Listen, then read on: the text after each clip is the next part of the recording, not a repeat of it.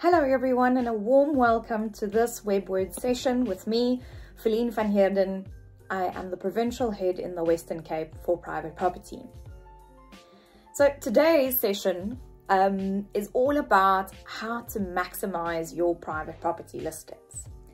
And I am going to share with you how the private property listing score works and why do we implement it in the first place. Great. So at private property, we strive to ensure the best possible browsing experience to our property shoppers, right?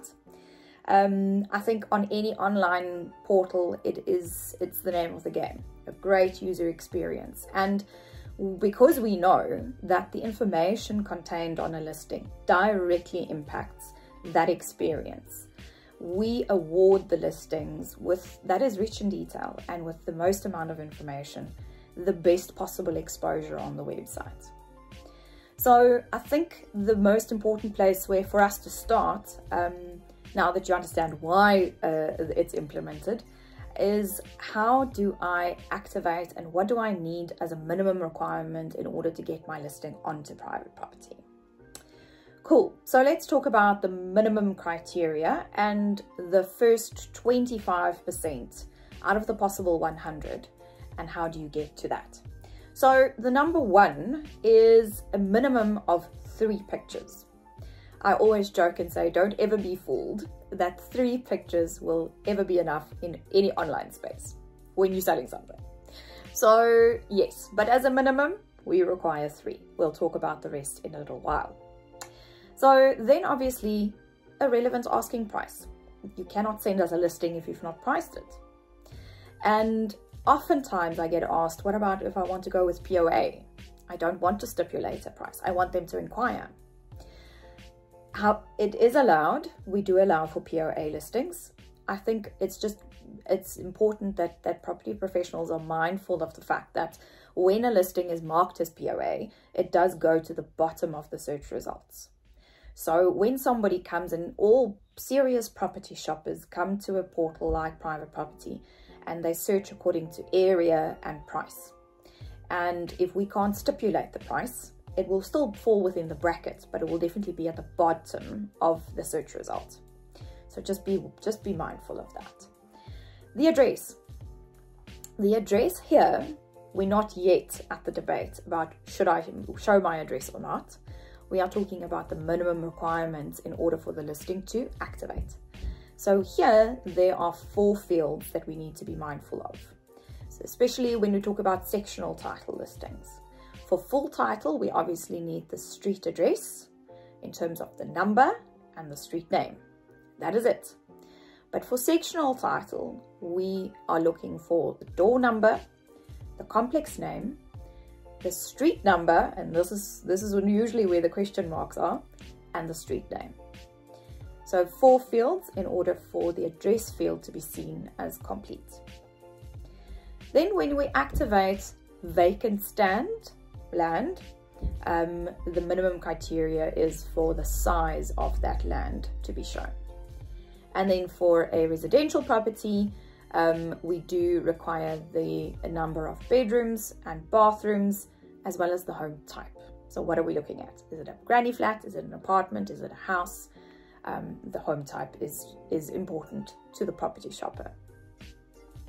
And now we get to the juicy stuff, the stuff that the property shoppers really like to see. And that will give you your additional 75%. I'm going to start at the smaller items and I'll work my way up. So I think if we think about it from a property buyer perspective, or property, not necessarily a buyer, even a tenant perspective, the size of a property is relatively important, right? Can it accommodate what I would like for it to accommodate? So the detailed property information that relates to the floor and the land area will afford you an additional 5%. So obviously on a sectional property, land size is not relevant. So it's either or. The information that you've given us will result in your additional 5%. Then something that really impacts And where it really matters on the financial level is the additional price detail that relates to a property in terms of levies and rates. So we all know that, levies has become a hot topic, and it definitely is a consideration for a property shopper, and something that they need to be very aware of when they make a decision whether they can afford a property or not. So we do have bond calculators available on the website, so they can work out their monthly repayment amount. But something like levies and rates is something that they need to take into account. Therefore, crucial to a listing for them to make a completely informed decision. So addition another 5%, either or. In some cases, like full title, we know levies, sometimes not applicable, sometimes very well applicable. So yes, either or, 5%. And now we get to the debate about the property address. So that old saying about location, location, location still stands, and it will probably stand the test of time. The location and the exact pin on the map of a property will probably always be one of the most important parts of any property listing. Now, having been at private property for a significant amount of time, I have heard every debate about why property professionals choose not to show the address on a property listing. And even though there's merit in all of those, it's not really an argument, it's an opinion, right? It is something that is hugely important to the property seeker. And we have allocated a 20% to whether the address has been displayed or not. So 10% gets given when the address is revealed. So when the property shopper can see the address, 10% is allocated. And then an additional 10% is allocated when that property's location has been pinned on the map that is available for them to view. I'm just thinking people that are relocating, they would like to know, or they probably already have done their research in terms of schools for their children, or how far from my new workplace am I going to be. So location and the exact location is very relevant to a property shopper. And then we get to the remaining 45% that gets allocated to the use of media on a listing. And this takes me back to way back. I come from a very small town, and Sundays we would get in the car and we would go window shopping, right? Because people buy with their eyes, and you would very slowly work your way, or sometimes we'd even park the car and walk, looking at all the available items in the windows, because you could make a decision based on what was available, take your time and come back during the week for the whichever item you wanted. I think it is important to realize that the media on a property is probably the make or break of whether you will get the inquiry or not. So hugely important in how that property listing is presented to the property shoppers. So therefore we have allocated 15% to the image gallery. So the moment you've given us 12 unique, good quality, high resolution photos, we will afford you the 15%. We obviously accommodate up to 40 images in the gallery, and there's always a discussion in terms of where on the spectrum does your property lie. So for small properties, it sometimes is a struggle to get to 12 photos. And then we sometimes say, okay, so if it's a complex or it's an apartment inside of a complex, maybe take photos of the surrounding area, the communal pool, or the braai area, or the front gate. So try and focus on the points that you would use as selling points when talking to prospective buyers. On that note, it is important to stay true and authentic to the property listing that you have. So when it comes to photos, sometimes these representations are heavily edited, and you can just gauge when the property shopper gets out the car and goes, not quite what I saw online. So yeah, try to stick to what you are selling, and not have the property shopper or the tenant or whoever it is that you are engaging with, be completely surprised by the property when they get out, because it does impact on the trust relationship. So, and then the last 30% goes towards media in the form of video or the lovely product on our website called Matterport. So on the video side, obviously, we love it when the video communicates the flow of the property. So you would enter at the front door, and it would give you a very good idea of what the property looks like, and just communicate what sits where. Having been through a property journey personally, it is highly valuable for somebody to sort of gauge, okay, so this is where this is in the property and that's where this is. So yeah, video gives that additional added experience to a property search journey. But then more so when you add Matterport to a listing, it is just a phenomenal tool. It is a 3D walkabout through the property, where you can make your way from one room to the next, and simulate what the property experience is like. So hugely beneficial for someone that likes to or would like to market that property further than just the local market. You can send it, well, as far and wide as you'd like, and it's probably the closest that somebody will come to walking through that property, apart from just being there in the physical form. So definitely, it's as good as an open house, really. It affords that person to really have an in-depth look as to what that property is, presenting.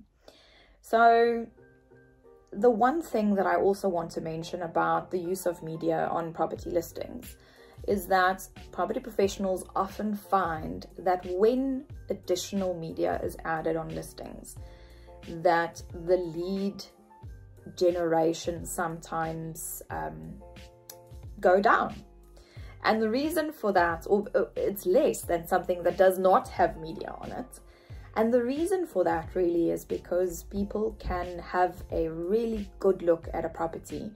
So even though the lead count may be less, the quality of the leads that get generated on a listing where media is presented is just so much higher. The quality of that lead and the quality of the conversation that you have with a prospective buyer or tenant is just of such a high quality and standard that no time wasters, and they've seen what they wanted to see, and they have contacted the property professional for a reason that they've decided for themselves already.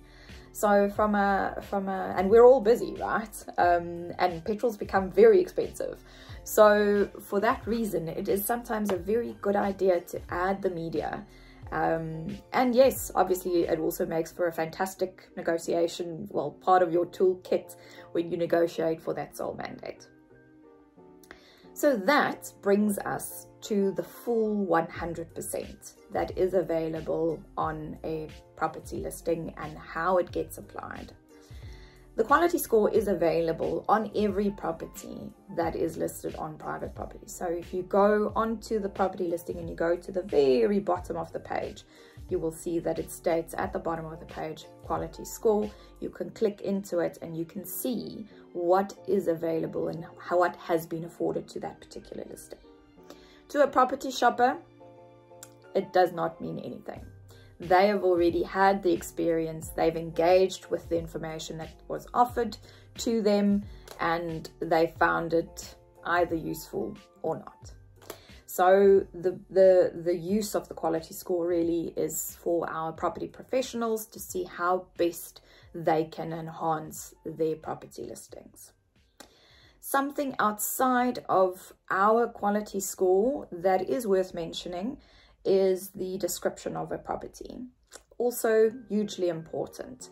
Not too long, not too small, not too short, and always keep in mind that keywords from a search perspective does play an important role. So choose the amenities, because you're going to list them anyway, in form of, you know, what is available. But choose your words wisely. Once again, authenticity, and stick to words that people understand. Because oftentimes we find this very elaborate descriptions that sells a property, and it's almost become the generic way of selling property. So yeah, stick to the authentic points of this property listing that you are presenting. And then in closing, I'd like to say that from a private property client service perspective, every client on private property is allocated a relationship manager. And we love training our customers and having these kinds of conversations about how can we ensure that your private property journey is absolutely maximized, and how do you get the best exposure on our portal. After all, we've got the same client base. The property shopper out there is king, and they need to be satisfied with the product that gets delivered to them. So if you are unsure, please reach out to your relationship manager. They have access to the quality score audits, like we call them. The information is also available in Insights, and every office should have access to our Insights software, where you can, on a listing level, go and see what the current score of all of your property listings are. That additional document that you request from your relationship manager will tell you what is missing. So it will tell you, yes, you've got rates allocated, and yes, maybe you've got 2 photos missing, or maybe it is, you know, the property's been sitting on the market for a while. Maybe it's time to do an HD video or add Matterport and, you know, widen the marketing effort that you currently have. And then so yeah, please reach out. The relationship managers love to come out and train, if not just the admin staff, the agents. Every office setup differs. But yes, we are available, more than happy to train and give you the additional information needed to ensure that your property, private property experience is the best. Great. So how does the saying go? Now that you know better, you can do better. So yeah, please reach out to your relationship managers for any questions. And yeah, I think the only thing that remains to be said is happy selling.